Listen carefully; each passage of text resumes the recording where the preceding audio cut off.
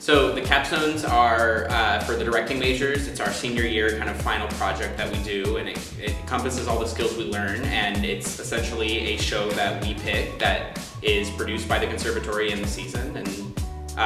we get a budget and designers, and it's cast out of the conservatory acting pool just like any other show. The Cockfight play follows John, who has been in a relationship with his partner for a little bit, and like several years, and they've been having difficulty, and they decided to take a break because of their own problems. And in that time, John meets a woman who,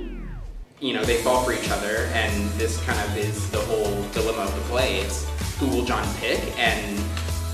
the struggle for him is A, that he goes back to a relationship that he already feels is unhealthy, and also it's challenging for him because of the way that society around him kind of pressures him, because he has come out of the closet as a gay man, and like, you know, it's really about breaking down that kind of concept that we are 100% one thing or another. And so it has a lot to do with him grappling with, you know, the fact that he has feelings for a woman when he's lived his life kind of thinking that that couldn't happen. So I think that we all can relate to that in different ways, just because we all tend to question ourselves at one point in our lives, and this puts that at the forefront of the question, and other than that, I mean, it's just a relationship drama.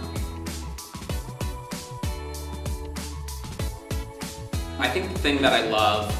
the most about the Cockfight play is just the dialogue. It's really, really well written. Mike Bartlett does a really great job with the dialogue, and so ever since I read it, that's what really pulled me into it. And I think that has a lot to do with why I wanted to do it. It's also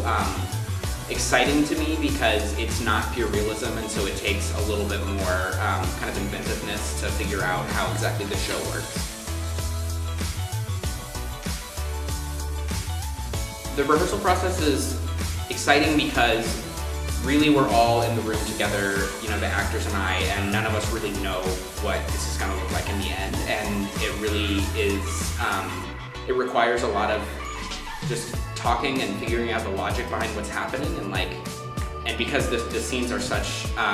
short snippets, it's a lot of figuring out what's happening off the page, because the writing is really well done, so the scenes are kind of masterfully crafted, but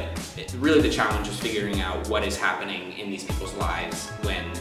they're not, you know, scripted.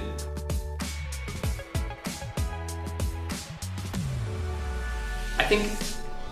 this production really does reflect